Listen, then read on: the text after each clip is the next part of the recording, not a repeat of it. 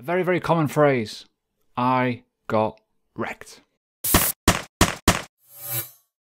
So hi everyone, if you're new to the channel, make sure you've subscribed, hit that bell button, leave a like, and obviously a comment. Now, we're going to talk about this phrase, this I got wrecked. We're going to go over, basically, I've got, as you know, my little sticky notes. There's 6 things here that, in my opinion, are kind of the perfect 6 in terms of what you should be looking for as a new investor. We're going to go mainly on the investment side of it here, so the basics really, but there's some stuff on here that you're probably not aware of and may not actually happen for a while yet in terms of one of these elements. Very, very important though. But basically, it's shitcoin season. At the minute, if you look online, you're just going to see Safe Moon everywhere. You're going to go, what else is it? If you put in Safe, you got Safe Mars, you got all kinds, but look at the losses. Huge, huge losses, right? So this is strictly, in my opinion, gambling, right? It is. It's kind of like the stock market for penny stocks in a way that you see all these zombie companies kind of propped up and they're nothing, but they're like, they pop up and down, up and down, up and down, right? So you can see loads. So there's obviously Safe Moon, there's Safe Coin, there's Safe BTC, I believe. Loads of them, right? They're all down in mega losses, right? They are crazy. So we're going to talk about the fundamentals of investing, right? Simple stuff, right? And I mentioned it on a tweet the other day, right? If you follow me on Twitter, make sure you do. I like to have a rant. I do apologize. It's just my nature. I like to take things seriously as well.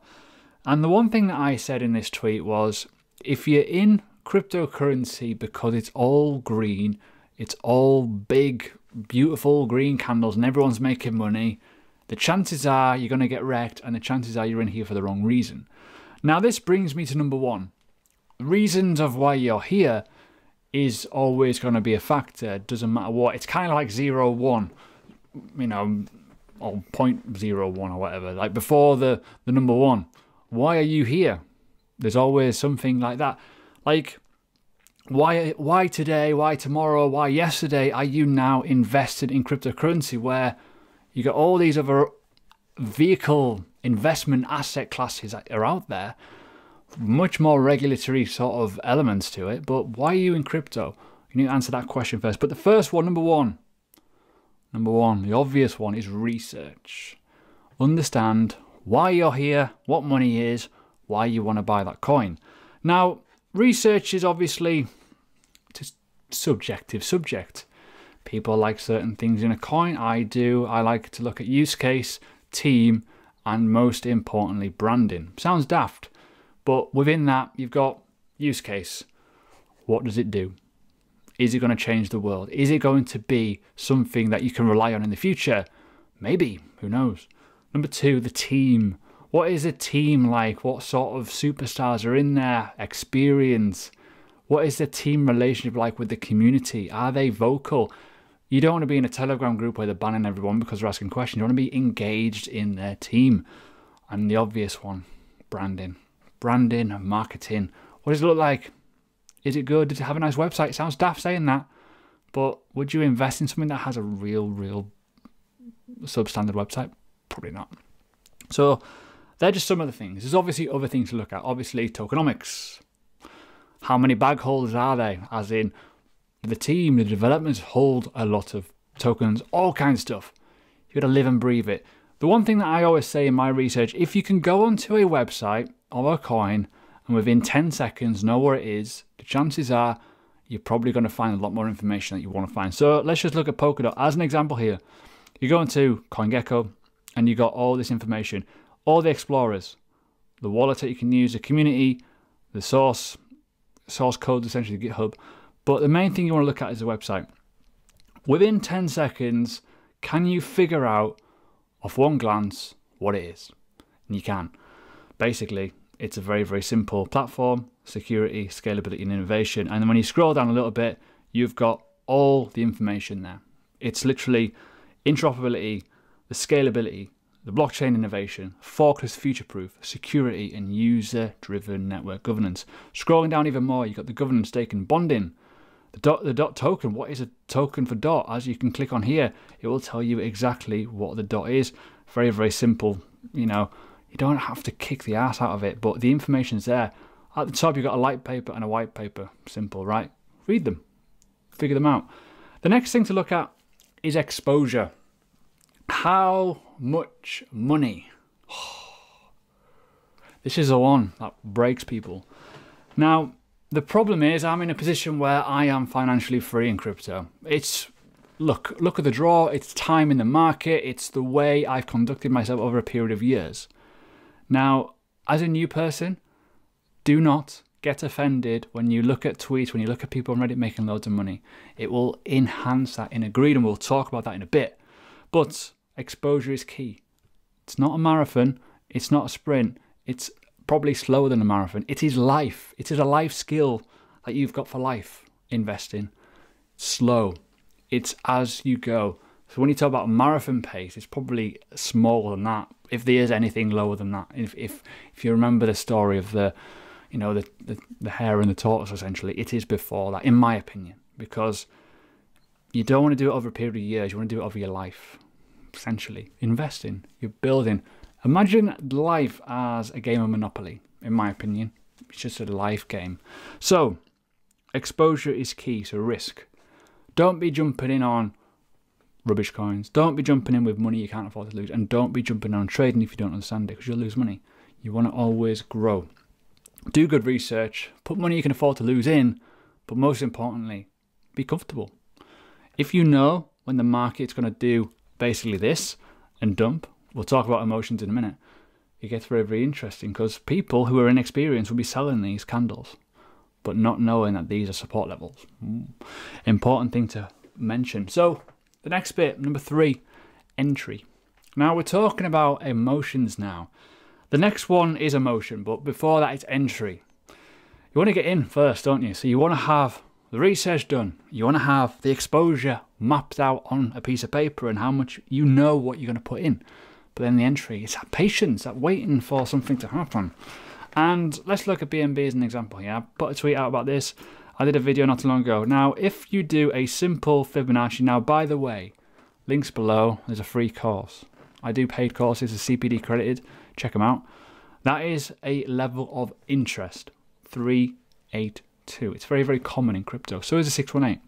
And you can see here how, yeah, it's coming down. It's like, oh, people want to buy at any point. It's just, we call it aping in, just jumping in, diving in, whatever, right? And people do it. People buy high and expect it to go higher. Sometimes it doesn't work out. If it doesn't work out, you've got this to deal with.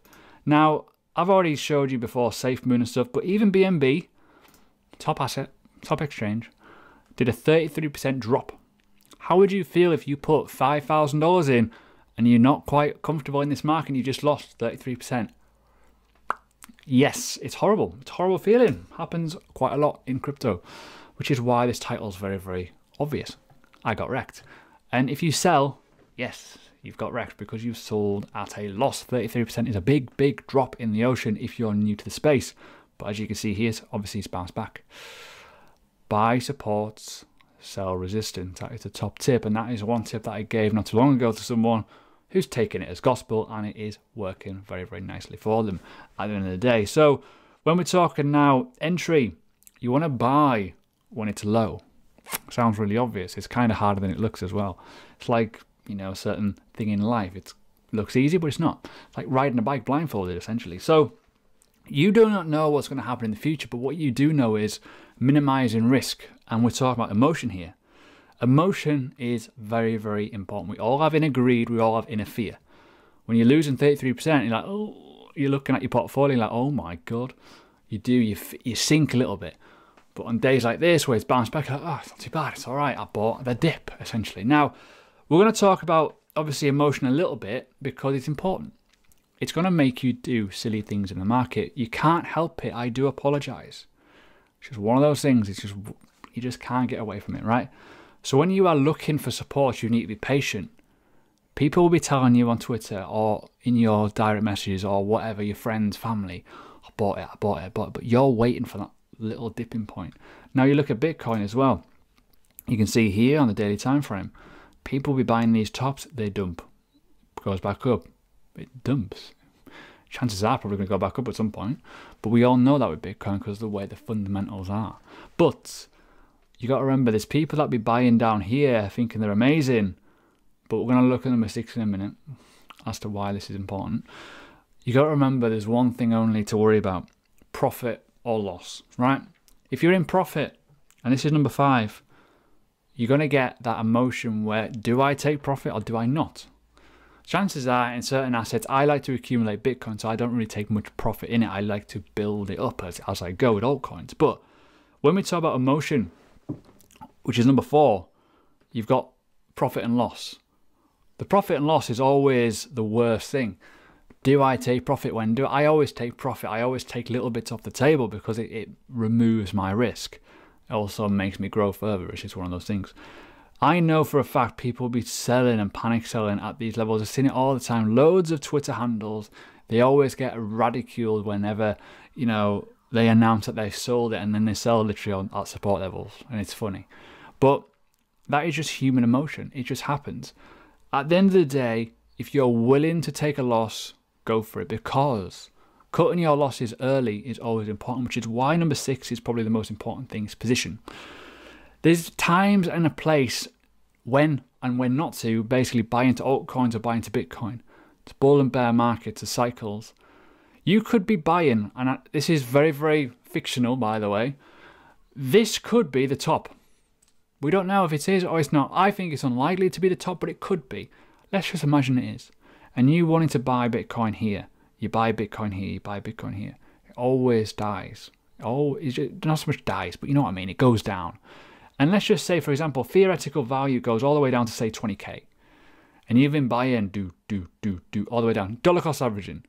But you feel horrendous because every single buy order you've done is in a negative, a huge negative. So there's time and a place to buy. To know this, you go to the total chart. The total 2 chart or the total chart of the entire industry. If this is trending down, you don't want to be putting new capital in. You want to just wait out and chill, which is always important to know. So when you start getting to the point of where is it going to go, obviously Bitcoin's dragging this down. If you go to the total 2 chart, it's a bit more healthy. That's just including the altcoins. I prefer using the altcoin version. So when you talk about position, there's a time and a place to buy, and there's a time and a place when not to buy. You can buy the dips on the serious dumps, but don't just keep adding cash when it's high, because you know if it is going to go into a different cycle and the prices are going to come down and everything's starting to tail off and the hype's died off, you want to try and save as much capital as you can into some sort of stable currency. Make that work for you, and then buy in when it is lower than what you probably perceive it to be in the future. You just got to wait and chill out, which is why patience is important. But if we're going to recap, you've got research to do. You then got to figure out your exposure, which is number 2. Number 3 is obviously your entry points. Entry is important. So you need to know, 1, if you go under number 6 and with entry, it's important. Is it the right time to enter the market? Yes or no? What's your entry going to be? Are you going to buy at certain supports? Go for it. Make sure you're patient. Number 4 is obviously emotion, handling that inner greed and that inner fear. Essentially the greed of not taking profit, the greed of FOMOing in, and you got the fear of the dumps, knowing that there is support levels there, knowing that you bought at the right point so you are protected. And then number 5, you've obviously got the obvious, taking profit or maybe cutting something that you may feel, and I've done it before in multiple projects, if something's changed and fundamentals have changed, get rid of it. No emotion. You don't want to get attached to them. You don't want to get married to a coin. It gets really ugly if you do. And then obviously 6, it goes in with the entry point, essentially. Why? Because you don't want to be buying in a bear market, let's be honest, when it's at the top of it. When you're at the top of a bull market and it's kind of going into a bear market, right? Stick with me. You don't want to keep buying as it drops. I've done that in the past. It's horrible. I did it. It's disgusting, right? You want to buy at the bottom of the bear market, the low price where people have given up. When there's absolute blood and carnage, you want to be buying those low prices. That is how you do it. But that is only relevant when, as I say, we're in a bear market. In a bull market, buy the dips, buy the blood. And that position is important. So I hope this kind of helps with some obvious levels, right? Obvious things. So there's your 6. That's what I go by. Seems to work for me, and position is very, very important in my opinion. Knowing when to be in altcoins, knowing when to be in Bitcoin, knowing when not to be in anything, essentially. It's important to know because you want to protect yourself at all times.